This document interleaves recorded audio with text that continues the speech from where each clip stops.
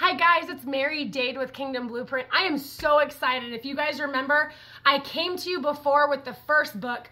We are actually going to start Faith to Move Mountains. It's volume two of Life in the Spirit. And so we're going to start day 1 today. And it's 30 days to a stronger faith in Christ. If you guys want to pick it up, you can go on lifeinthespiritbooks.com. This is where the Lord led me for the next several months. Every 30 days, I'm going to have a new one, and we're going to speak this out. So here is day 1. So we're starting with Matthew 21 through 22.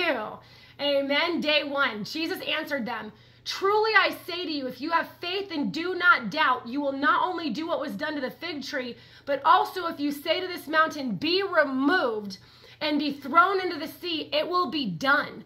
And whatever you ask in prayer, if you believe, you will receive." Declaration: I declare I have mountain-moving faith. I had faith to believe that I could be saved, and I received his salvation.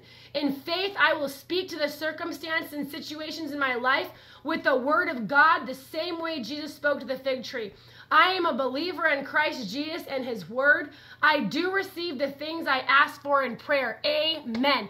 Guys, this is so powerful. No more doubting. No more doubting. What you believe, you receive. What you receive, you will physically see manifest from heaven onto earth. But in order to do that, you have to believe to be able to receive, to be able to physically see it. So in saying that, when you start feeling like, oh, is God gonna come through? Break off that doubt in Jesus' name. Break off that fear. Break off that worry. You cannot come into agreement with lies of the enemy. We either have faith or we either have fear. We cannot serve two masters.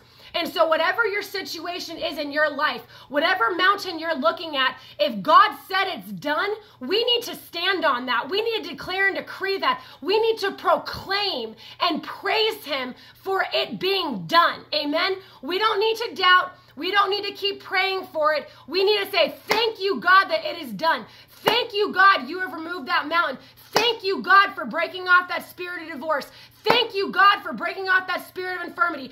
Thank you, God, for doing what you said you've done. I praise you for that in Jesus' name. And we need to speak it until we see it manifest from heaven onto earth. Amen.